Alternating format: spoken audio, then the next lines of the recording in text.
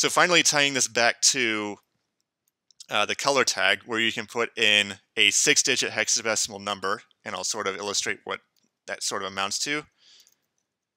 So first thing you want to put in here is the little hash symbol, and then the first two hexadecimal digits that come after that, that is in fact the red component. And since FF is the largest value you can have for a 2-digit hexadecimal value, that corresponds to a value of 255, which means the red lights, or the red subpixels, will be at maximum intensity. And then here I just have 2 zeros, which would give me nothing, and this is the green component, and this gives me nothing in the green component. So the green subpixels will be completely off. They won't be emitting any light at all. And then the blue subpixel value is given by the last 2 digits, so red, green component, blue component. And since this is also 0, that's nothing from the blue component. So the blue subpixel will be completely dim. So everything is red. 255, that's the maximum. So it's red pixel is going to be maximum value, green pixel, nothing, blue pixel, nothing. So that's just going to be a pure red color. So if we want to go see what this looks like, you can see we're back to red here on our web page. And as a general rule of thumb, the larger the values you put in for the individual components, the brighter the color that you'll get. So let's say I put in something like 77, which is about halfway, roughly, not quite, but halfway between 0 and 255. It's not quite, but it's a very rough approximation. The actual halfway point would be 80, but you'll notice that it's still a red shade, but it's considerably darker, and that's just a general rule of thumb. The higher the values you put in here, the brighter the colors you're going to get. Lower values will give you dimmer colors, and if you don't have any light in here at all, that's just simply black. There's no red light, there's no green light, there's no blue light, so that's just simply a black color, as you can see right here. And some other things that you can sort of keep in mind, if you put in the same value for red, green, and blue, that'll just simply give you a shade of gray. So I'll say something like this combination right here, and this will be somewhat of a bright shade of gray. You can see it may be hard to see on the screen here, but it is in fact there. You can see it is a shade of gray. And then if you sort of think about mixing up different combinations of red and blue at maximum intensity, this would be the highest value for red, this would be the highest value for blue, nothing for green. That corresponds to a color known as magenta, which kind of looks like a bright pink. And then maximum red, maximum green, and no blue, that gives me a yellow color, which might be hard to see on the screen, so I'll go ahead and highlight it. You can see it is in fact a yellow color. And then another sort of elementary combination of the two is all the green and blue at maximum intensity and no red light, which gives us a color called cyan, which is also really bright and might be kind of hard to see on the screen here.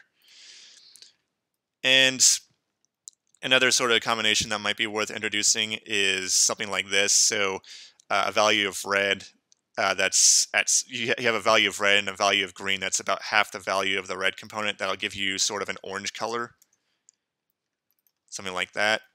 And then if you have, say, a combination like this where you have a red value and then let's say the green value is 2/3 what the red value is, and the blue value is 1/3 what the red value is, that'll give you something that looks sort of brown. It'll give you sort of a brown or beige color depending on how bright you make it. So if you make this really dim, if you sort of bring this down to you keep the same ratio, but you make it much darker, it'll look more brown.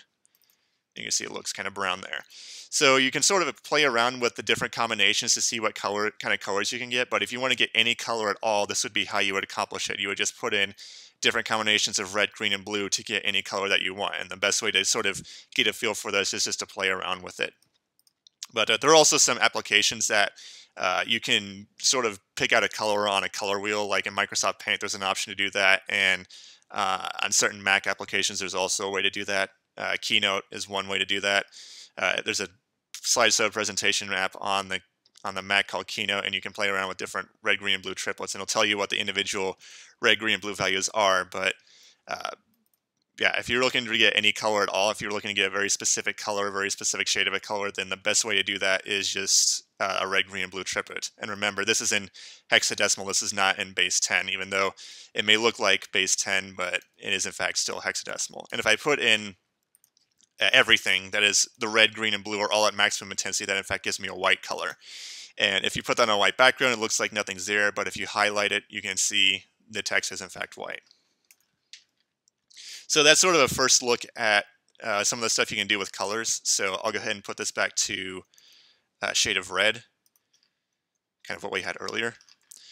And another thing that you can do with colors is you can highlight the background of text. So I'll go ahead and demonstrate something like that, just to create some extra spacing in the page. And the way you accomplish this is to use what's referred to as a span tag. And there's an attribute within the span tag called style, and within the quotation marks you'll write out background-color, all lowercase, and then same format as before, you give it an RGB triplet, a red, green, and blue triplet. Remember, this is the red component, green component, blue component. Also a good idea to make sure that semicolon is there, and all that should be contained in quotes. And then whatever you put within the span tag, that will in fact be highlighted by this color right here. And if we want to see what that looks like, you can see this text is in fact highlighted yellow. And remember, maximum value of red and green will give you a shade of bright yellow. And the last thing to go ahead and demonstrate while we're on the subject of colors is how to change the background color of a web page. And this actually is going to be something that goes outside of the body and head tags. And this uses something called the style tag. And really, this is sort of a first look at something called a cascading style sheet, or CSS.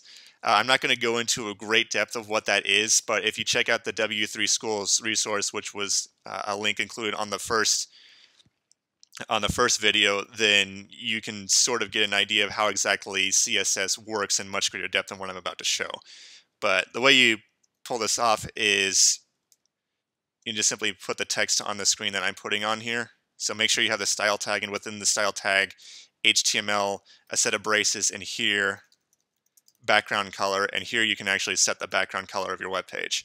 So since I have all the red, green, and blue values set to 0, this will in fact give me a black background on my web page.